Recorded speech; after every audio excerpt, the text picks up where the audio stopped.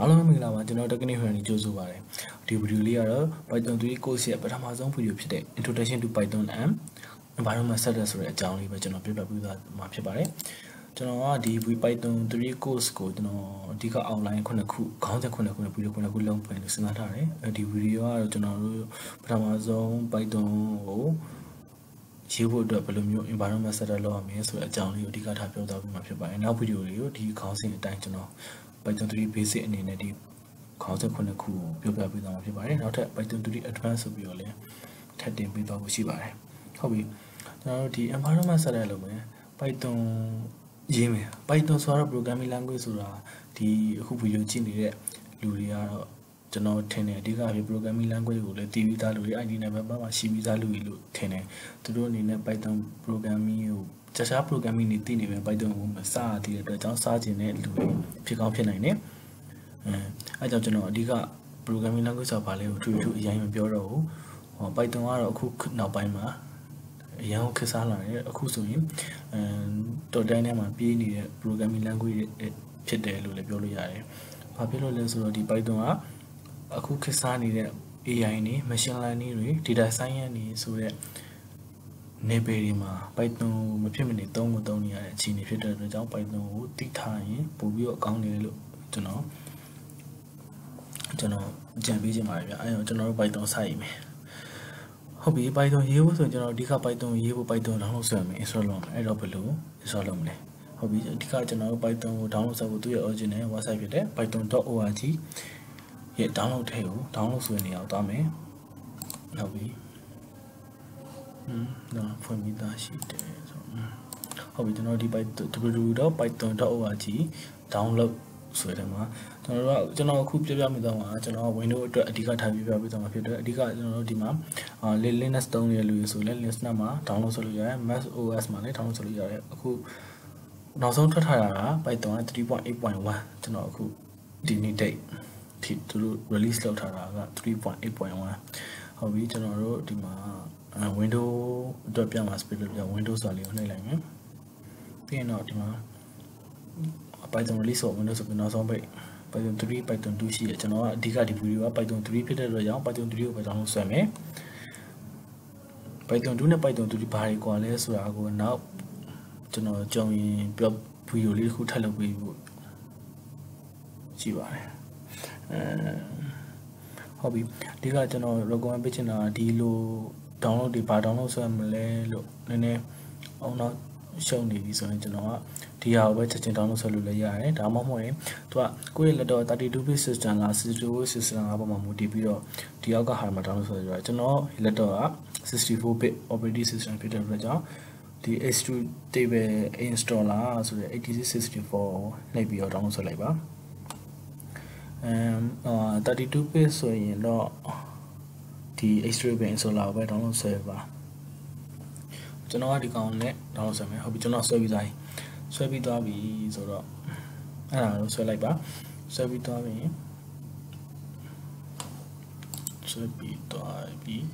ဆိုရင် okay အဲ့တော့ကျွန်တော်တို့ download folder လေးကိုဝင်ကြည့်မယ်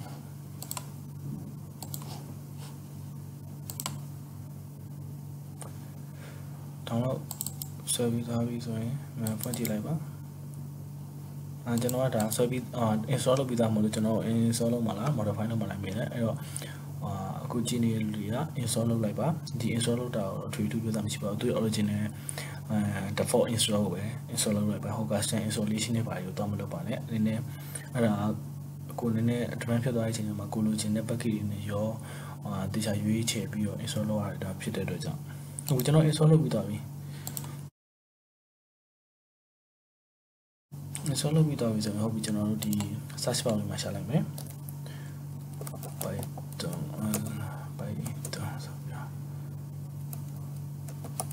Python လို့ရှာလိုက်မယ်ဆိုရင်ကျွန်တော်တို့ဒီမှာဆိုရင်ဒီ Python တွေ့မယ် 3.8 သူကောင်းဒီမှာကျတော့ဘယ်လိုပြောမလဲ share mode ပုံစံမျိုးဖြစ်သွားတယ်သူ Python 3.8 မှာကျွန်တော် Python ရဲ့အဓိက print function တော့เนาะ print ဆိုပြီးတော့အခုထုတ်ကြည့်လိုက်မယ် hello what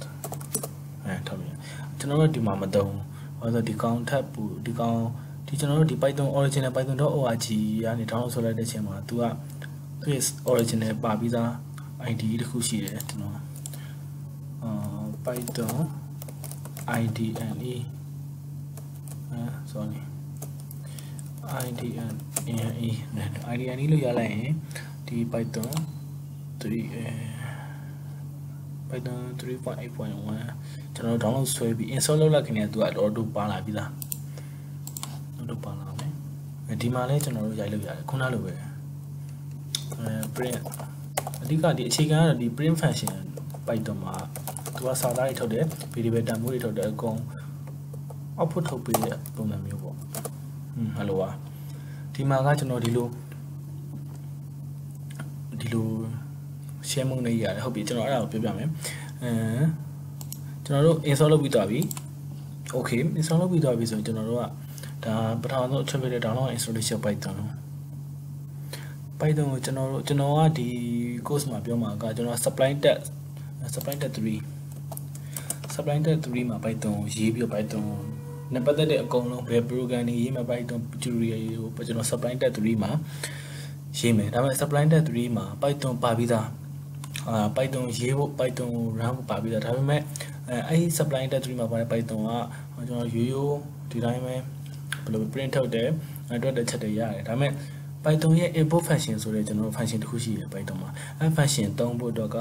နောက်ထပ်နည်းနည်းလေး setup လေးလုပ်ရမယ်အဲကြောင့်ကျွန်တော်ပြန်အစအနေဆုံးပြမယ်ကျွန်တော်တို့ Python install လုပ်ပြီးသွားပြီ download ဆွဲပြီးသွားပြီအဲဒီအတွက် Python ရေးဖို့အတွက် supply tab 3 ကို download ဆွဲမယ်နောက်တစ်ဆင့်သွားမယ်နော်ကျွန်တော်တို့ supply tab 3 ကို download ဆွဲဖို့အတွက်ကျွန်တော်တို့ www.supplytab.com/3 ကိုသွားလိုက်ပါဟုတ်ပြီကျွန်တော်တို့ဒီမှာ window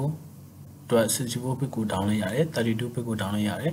ကျွန်တော်တို့ဒါရိုးရိုးလေးပဲ download ဆွဲပြီး install လိုက်ရင်လွယ်လွယ်လေးပဲဟုတ်ပြီကျွန်တော်တို့ download ပြီးသွားပြီဆိုရင် install လုပ်လိုက်ပါ install လုပ်ပြီးသွားရင်ဖွင့်လိုက်ပါကျွန်တော်က install လုပ်ပြီးသားဆိုတော့ဖွင့်လိုက်မယ်ကျွန်တော်ဒီလိုအစ down ပြီးစားလာလို့ဆိုဒီလိုပုံစံမျိုးပေါ်လာလိမ့်မယ်ဟုတ်ပြီအဲ့တော့ကျွန်တော်တို့ကဒီမှာတစ်ချက်ပြင်ကြည့်မယ်ကျွန်တော်တို့ပထမဆုံး step 1အနေနဲ့ဒီ supply.com သွားတယ် supply.3 ကို download ဆွဲတယ် install လုပ်တယ်ဟုတ်ပြီ Python program ရေးလို့ရပြီလားဆိုတော့ရေးလို့ရပြီဒါပေမဲ့ကျွန်တော်တို့ပို့ပြီးတော့လုံးဝ Python program လုံးဝကောင်းကောင်းအဆင်ပြေအောင် flexible ဖြစ်အောင်ရေးနိုင်ဖို့ကျွန်တော်တို့ဒီအောက်က step 2 နဲ့ step 3 ကိုလုပ်ရပါမယ်ဟုတ်ပြီကျွန်တော် step 2 အတိုင်းသွားမယ်ကျွန်တော်တို့ step plan တက်ကိုဝင်လိုက်မယ်ဝင်လိုက်ပြီးတော့ကျွန်တော်တို့ဒီ package manager ကျွန်တော် package ကို install လုပ်မှာဖြစ်တဲ့ကြောင့် package manager ဒါမှမဟုတ် package control လို့လည်းခေါ်တယ်အဲ့ဒါကို install လုပ်ဖို့အတွက်ကျွန်တော်တို့ tools တဲ့က command palette ဟိုသွားမယ်ဒါမှမဟုတ်ရင် shortcut အနေနဲ့ control shift p ကိုသွားလို့ရတယ်ဟုတ်ပြီကျွန်တော် supply တက်ဝင်လိုက်မယ် tool တဲ့က command palette ကိုသွားမယ်အဲဟုတ်ပြီပြန်ကြည့်မယ်သွားပြီးတော့ကျွန်တော်ဒီလိုလုပ်လိုက်မယ်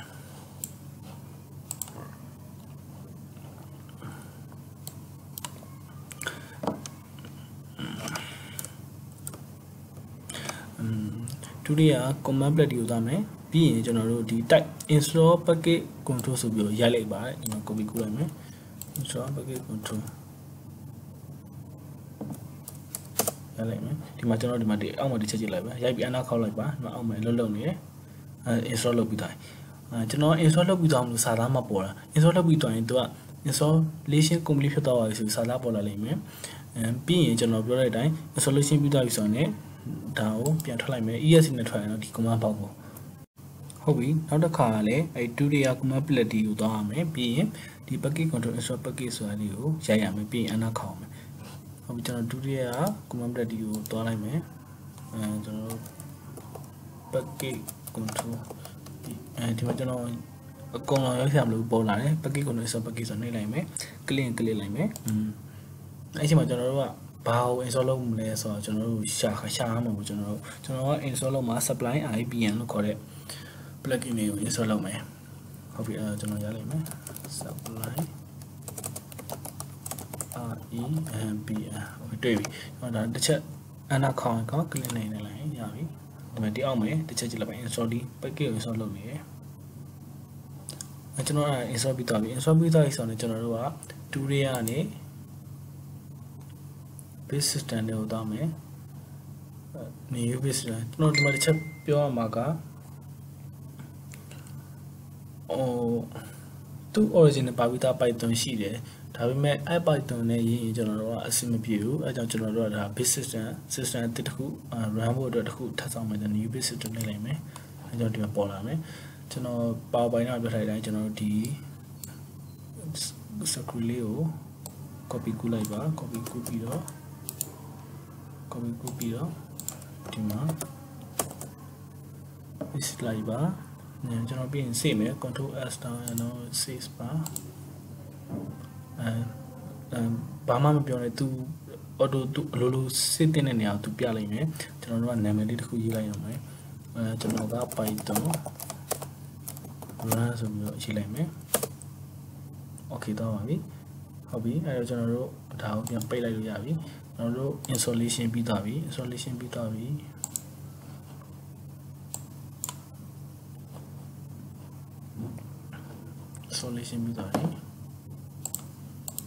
Python လည်း install ပြီးသွားပြီ supply တက်ကိုလည်း install ပြီးကျွန်တော်တို့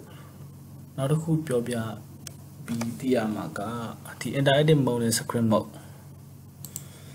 interactive mode ဆိုတာကကျွန်တော်ဘာမှမဟုတ်နာမည်တွေပဲနည်းနည်းတမျိုးဖြစ်သွားမှာရှိတယ် interactive mode ဆိုတာ command prompt မှာ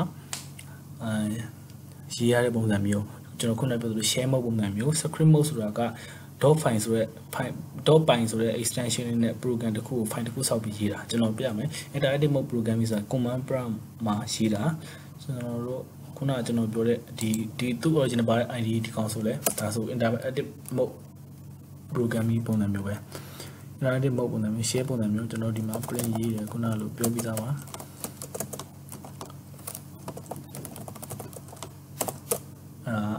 interactive program မျိုးကျွန်တော် program အရှိအရင်ရေးလို့အဆင်မပြေဘူးကျွန်တော်တို့ဒီမှာ script mode ဆိုတာကကျွန်တော်တို့ file တစ်ခု new file ခေါ်ပြီးတော့ .py extension နဲ့ file တစ်ခုဆောက်ပြီးတော့ file ထဲမှာ program ရေးပြီးတော့ program ကို run လိုက်တာကိုခေါ်တယ်။ဟိုကျွန်တော် supply တက်ကိုသုံးတာကျွန်တော်တို့ဒီလို script mode program ရေးဖို့အတွက် supply တက်ကိုသုံးရဖြစ်ပါတယ်။ဟုတ်ပြီ။ဒီကကျွန်တော်တို့အဲ့ဆိုရင်ကျွန်တော်ဒီ supply တက်မှာရေးပြမယ်ရေးပြပြီးရင်ကျွန်တော်တို့နောက်သင်ရတာတခုဆက်သွားကြမယ် okay ကျွန်တော်တို့ဒီမှာ new file ခေါ်လိုက်မယ်ပထမဆုံးအဲ့ဒါကို save မယ်ကျွန်တော်တို့ save မယ်ဘယ်ထဲမှာ save မှာလဲဆိုတော့ကျွန်တော်က desktop တွေမှာ save လိုက်မယ်ပေါ့ဗျာ desktop တွေမှာ save လိုက်မယ်ဘာလဲဆိုတော့ tsd test.py ဆိုပြီး save လိုက်မယ်